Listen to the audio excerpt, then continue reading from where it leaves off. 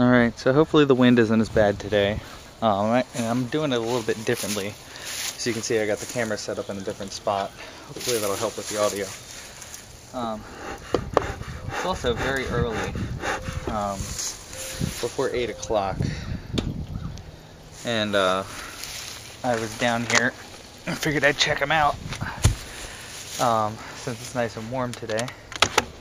So let's take a quick look. Also, I'm a little worried about the Russians. I don't want them to swarm, so I'd like to keep an eye on them pretty closely for the next couple weeks. I may end up having to put another box on them. Now, this hive is going to be crammed full, and it's going to be kind of interesting because we've never seen a morning hive, but all of the foragers are in the hive right now. So this is going to be pretty interesting. Hopefully my suit's clogged up a bit, or closed up enough, because they may be a little aggressive today. Okay, let's have us a look here. Got a lot of bees. See how that's coming through. It's alright. Zoom in a little bit. There we go. That should be okay. Like that. Okay. Let's just get right to it. And it's just barely warm enough for this, but it's supposed to get warmer throughout the day, so I'm not overly concerned.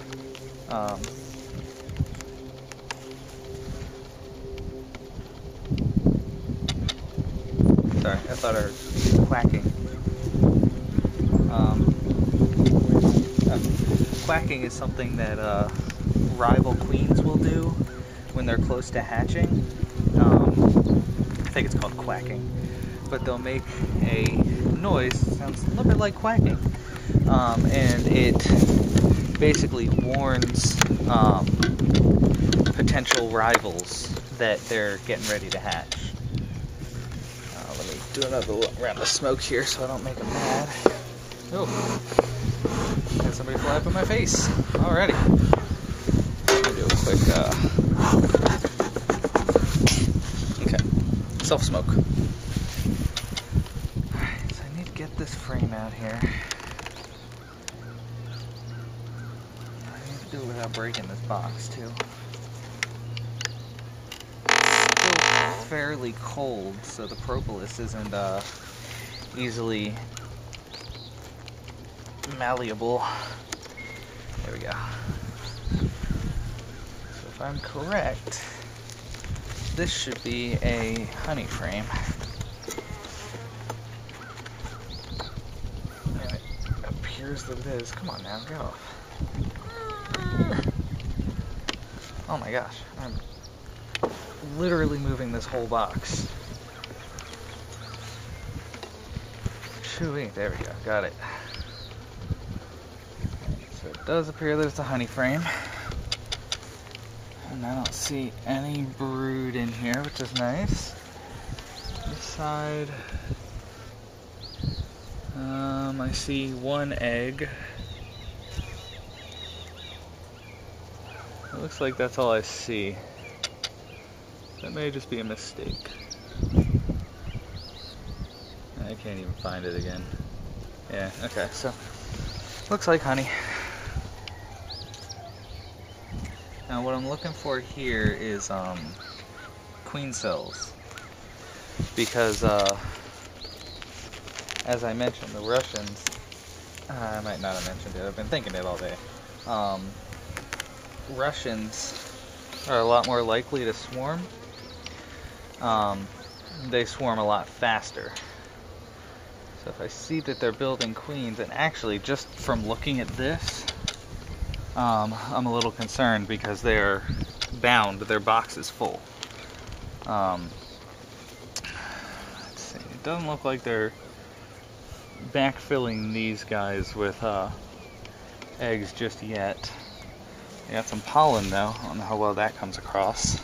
I don't know how high I'm holding these either, by the way. Also looking for the queen. I guess I should probably zoom out a bit, or at least see how it looks. See what my shooting range is. Yeah, I'm gonna zoom out just a little bit. It's go up a bit too. There we go. Because you don't need to see the box. Alright. So what I'm thinking is it's fairly nice out this week. Man, they are just all kinds of aggressive here. Shoo-wee. Let's chill out a bit. The problem is, trying to get the ones that are flying around. The problem is, foragers that aren't foraging are security. So, since nobody's out foraging right now because it's still too early and too cold, we got a lot of defenders on the hive. And you can tell the defenders because they are the ones that will come flying up at your face. Which is almost everybody right now. We're getting a lot of antagonism from the bees today. Hope I don't get stung. I don't think I should. I think I'm pretty well protected, but we shall see. Oh my gosh. Shaking them around doesn't help either. In case you were wondering, that's not a thing that bees like. So I want to look at the bottom. That's where the swarm cells would be, and I don't see any. I'll take a look at the brood here. So this is all filled with eggs again. We got capped brood, and it looks like brood. Looks like we got some dead ones. I feel like these have hatched since last time. Yeah, we got little baby larvas here. Some pollen, capped brood. No queen yet. It looks like all of these cells are brood chamber. So they're pretty well into spring buildup. Oh my gosh. Well, morning. Wake up. Wake up time. What's that? You're not up? Okay, let me drop your frame. So these bees are not my friends today. Not friendly bees.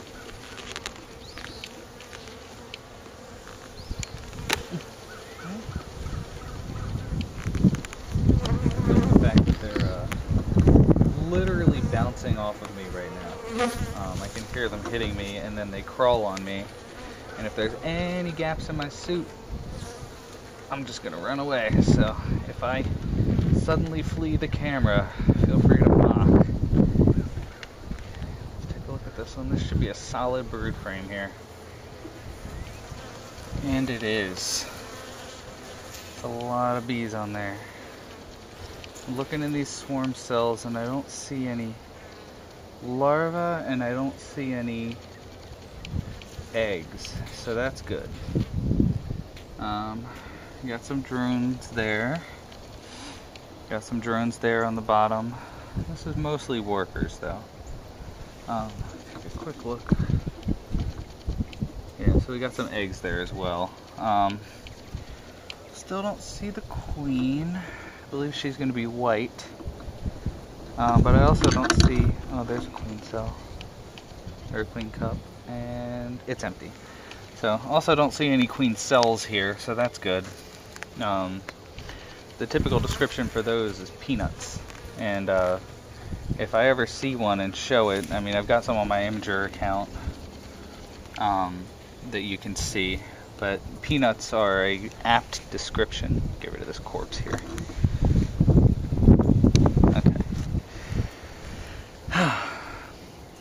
So we got a lot of brood here.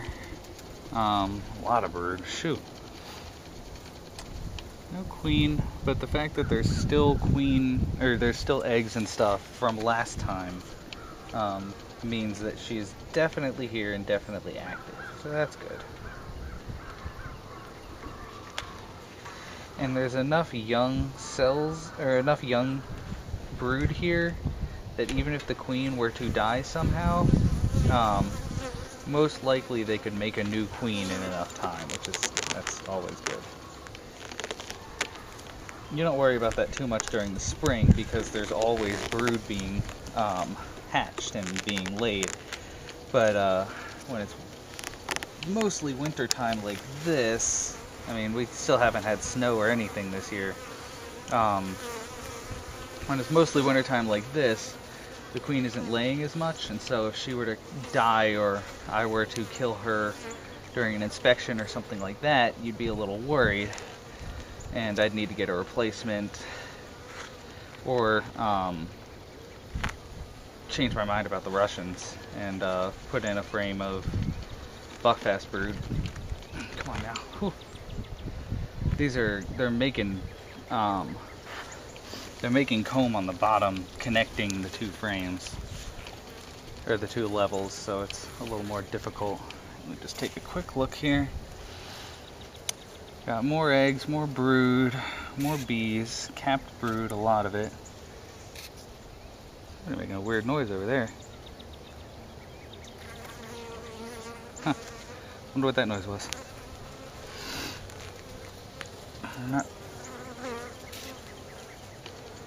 Not seeing the queen. Okay, that made him mad. Don't blow on them. Note to self. Ooh-wee. That's a big old frame of brood right there. Look at that, that's pretty. Hopefully these are coming across. Oh, there's a hive beetle larva. I'd like to get him, but he's getting down in the cells. Let's see if he shows up. Oh, sorry, kicked the camera. So he's right about there.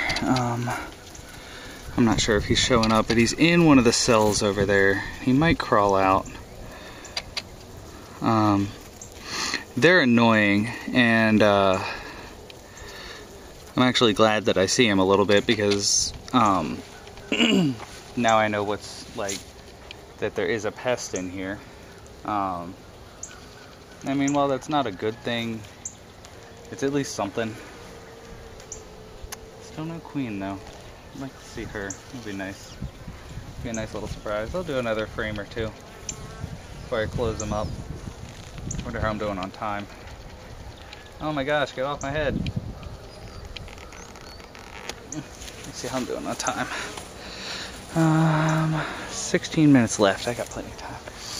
Alright, let's do another frame or two. And actually, let me smoke again. They're getting a little uppity. Hands on the bottom. There we go. That helps calm them down a little bit, but mostly what it does is it helps mask the alarm pheromone. I'm starting to get whiffs of bananas here. And in case you didn't know, alarm pheromone smells surprisingly like bananas. I kind of like it, but it's not a good smell to smell if you're a beekeeper, because that means that bees are rallying the troops.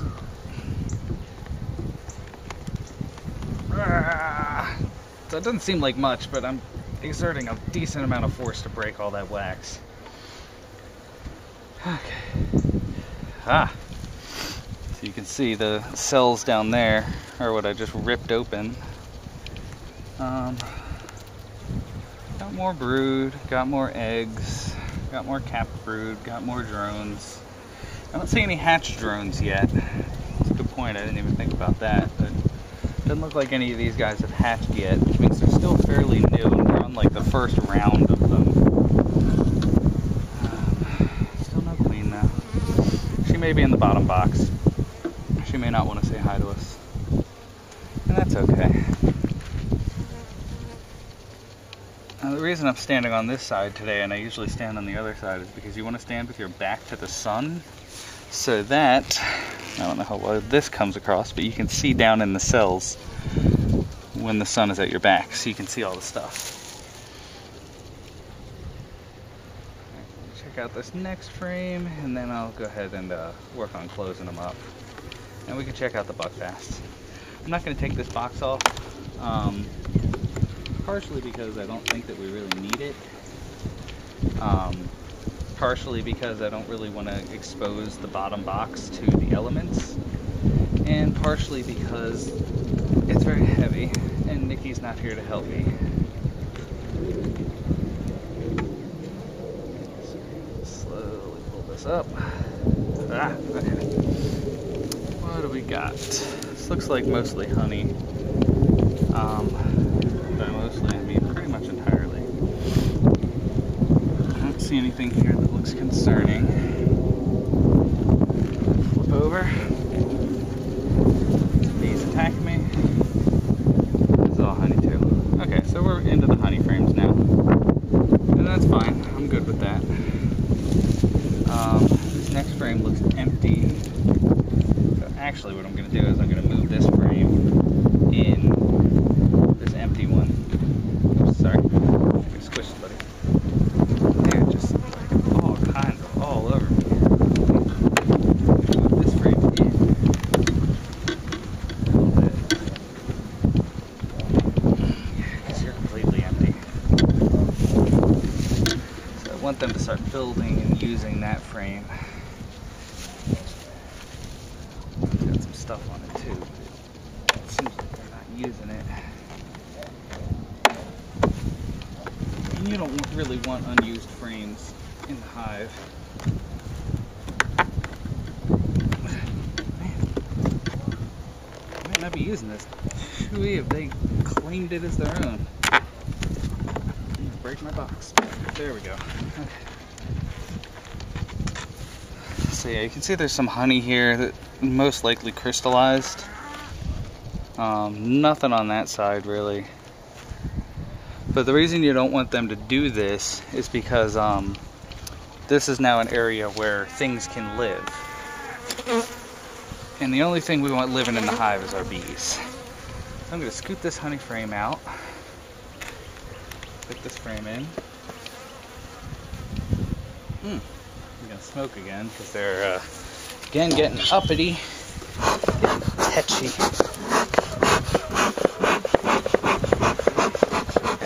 Put that honey frame in there, then I'm actually going to scoot this brood frame over a bit, and I'm going to put the empty frame in there.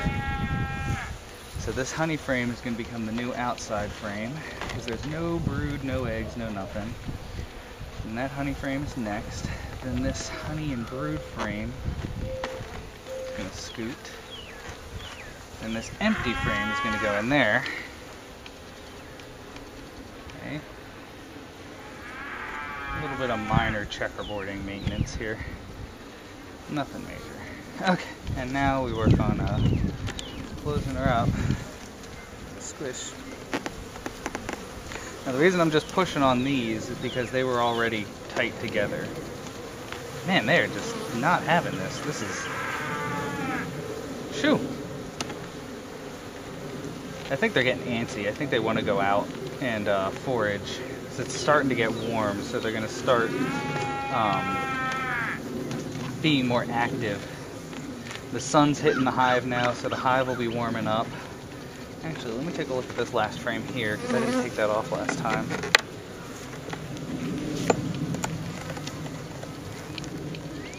So yeah, hive's warming up, they're going to be more active. And then all of the foragers are in here.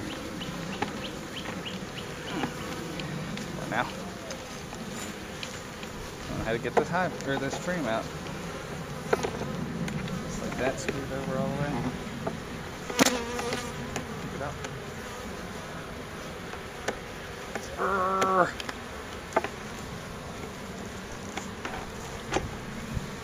Chewy, man.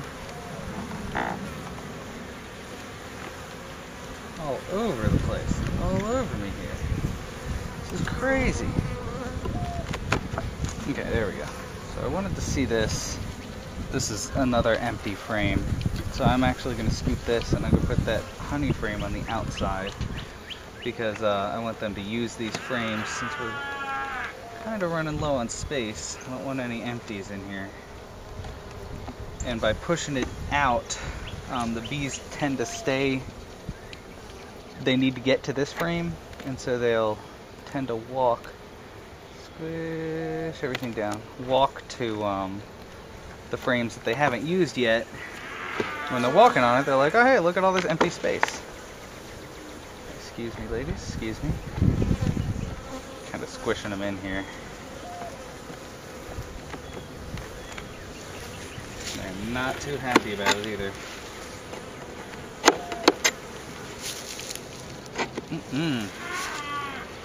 Got some less than happy bees right up in here.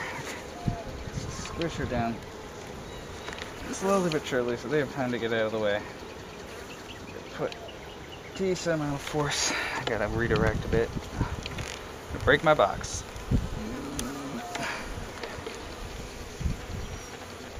Push them down. Okay. Then this side. Push them down. Okay. And then I gotta move this. It's not gonna want to move. I know that.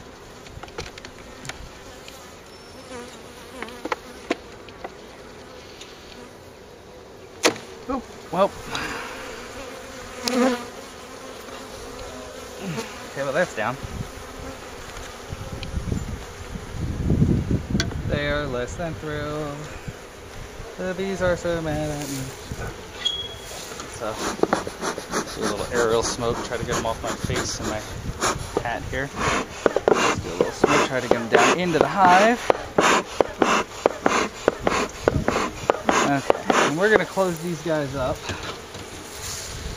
I got what I needed out of here. I'm actually gonna flip this because I might be coming back with a top for that. That's my debate, is do I want to leave them as is for a little while in preparation in case it's gonna snow, or do I want to add another box on top? If I add another box and then it gets super cold, we run the risk of chilling the bees so they have more area to heat. But I don't know that that's that big of a risk. So I don't know. I'll figure out what I want to do, and you all will be informed. So 7 minutes left. I'm going to set up for the Buckfast, and I will start back up there. Alright, I know it's been forever. So I'm going to combine these into one video so you all definitely won't even notice. But we had to do the Buckfast. Now they're a little taller since they have the medium super on there.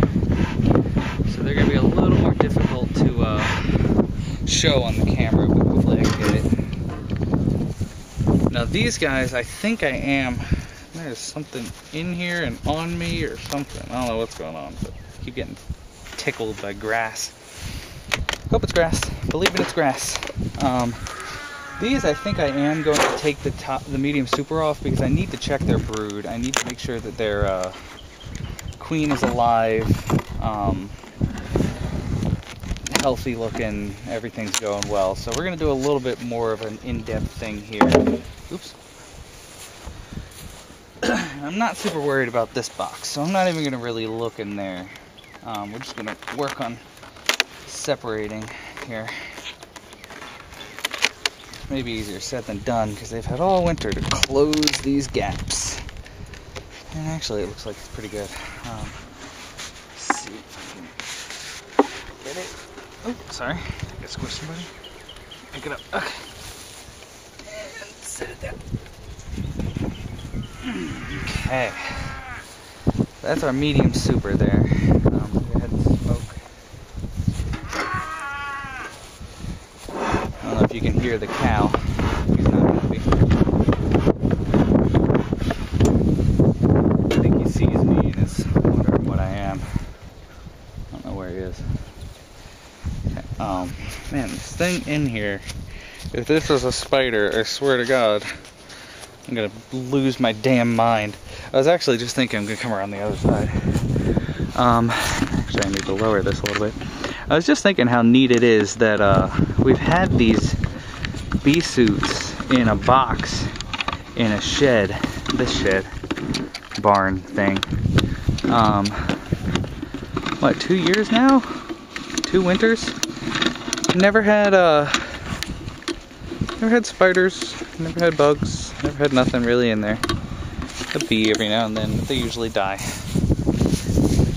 Just thinking that,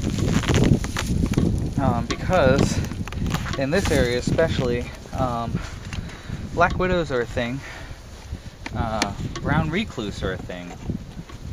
I don't know what you know about the brown recluse. And I don't know how much of what I know is hearsay and how much is true, but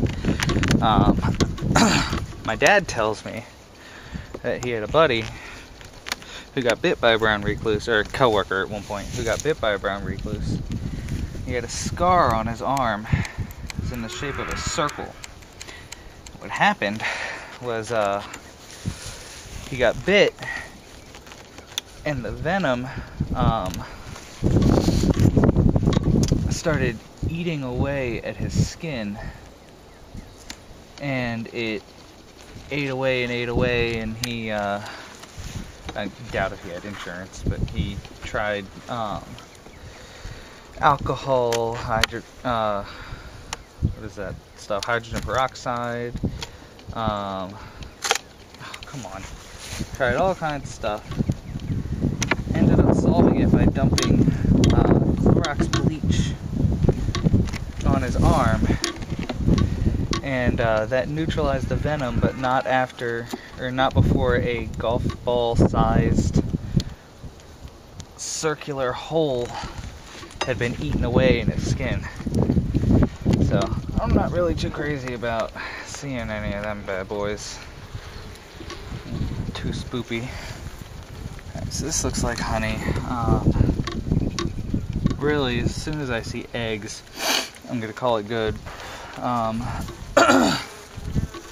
Mostly because it's probably getting kind of late, and I still need to get to work. My nose is running for some reason, and like super gross because I can't really wipe it. Shut up. I'm gonna wipe it anyway. Yo! What astronauts do when the nose starts running? Let it drip. I was gonna say, I wonder what scuba divers do when their nose starts running, but you probably don't notice. Ah, look at that, we got brood. Alright. We got brood, we got drones, we got little baby broods. Little baby broods. I don't see any eggs. There's some eggs. Okay, so we do have eggs. Check the other side. Oh. Okay. We got little baby broods, we got eggs, we got a queen cup there. It's a swarm cup. It's all the way on the bottom. I don't see anything in it, but that's concerning, especially with the Buckfast. We don't want them to swarm. No. Let me check this next frame too, because it looks fairly empty, so I should see a lot of eggs in here. Maybe the queen. That'd be nice. I'd like to see a queen. Okay, let's take a look. Alright, it's not as empty as I had thought. No swarm cells here. Okay. Seeing things fall. I think they're bees. Hopefully not the queen. Speaking of which, don't see her here. Let's flip. Oh. Yeah, I don't see her here either. Oh, there she is. Make sure this comes through. Where is she? I can't see really. Where'd she go? Go around to the other side? Oh, no, there she is. She's right there. We go. I see her. There she is. There's our Buckfast lady. She's got a blue dot, which means, sorry, Miss Queen, you won't live to see the fall. Usually you don't keep a queen really longer than 2, maybe 3 years if she's a really good producer and makes a lot of honey. As the summer goes on, I'm going to be evaluating her, and if she's not the absolute best queen that I have ever seen in my entire life, and her honey production isn't that great, which I don't think we'll have a problem with that, then I'm going to pinch her and make a new queen. I may do that anyway, because queens, their maximum life, like the longest they live, is maybe like 5 years or so. But as it starts getting towards the end, I know the wind's picked up, I'm sorry. As it starts getting towards the end, they stop producing as many eggs. They start having health problems. They start introducing health problems in the hive. It's just not really that good stuff. I'm gonna flip this actually. Not good stuff. So in order to avoid that, you tend to kill them and make it have the hive make a new queen. Usually you do it every year. For her, I didn't do it because it was a new hive and I didn't want to introduce that kind of stress to it. But next year, it will not be a new hive. This is now an overwintered hive, which means it's basically earned its stripes. It's well established, and chances are it'll make it through another year, and it'll do just fine. And actually, I intend and plan on having a lot of honey from these guys. Russians too, but these guys I know for a fact I'm going to have a ton of honey with, because in the time that they were from a nuke to here, we basically filled that medium super. I'm pointing like you can see. Basically filled this medium super here. Now what I need to do here coming up soon, I'm going to be putting this queen excluder in again. And I may wait for a month or so, but there's no real reason to wait.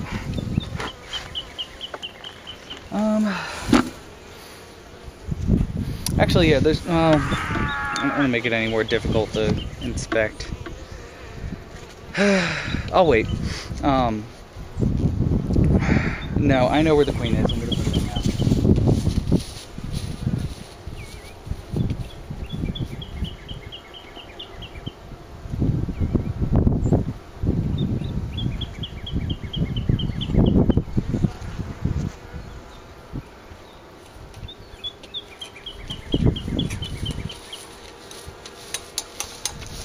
The reason why I want to put it in now is I don't want there to be any brood in this box because I plan on harvesting that box, and if the queen gets up in there, she's going to start laying eggs, and if the queen gets up in there and I don't see her and I put the queen excluder in, I'm going to trap her up at the top, and I could figure that out as time goes on, because I would see new eggs there, and then I would just do a deep inspection to find her and put her somewhere else, like actually pick her up and move her. But through all that time, she's not going to be in the best egg laying area, so we go ahead and put this queen excluder on now, so that she cannot get up here anymore. And that way, I'm not worried about if there's any eggs in there now, because if there are, the bees will hatch and they'll be able to crawl through the queen excluder. The queen cannot, obviously. It's the name, queen excluder. Flip this one too. And what I mean by flipping is there's this gap here. Can you see that gap? Yeah, there's that gap there. So 17 minutes, wow. And in the wintertime, you flip it over, and it leaves a little air gap. And the bees use that to help them with circulation and everything. And then they also have their exit in front there. I flip it, and that gets rid of that air gap, which isn't necessary in the summer. I don't really know what the main reason is. That's what I remember from the class that I took. You need to not be there. You all need to move. Scoot your butt. Scoot your legs. Okay.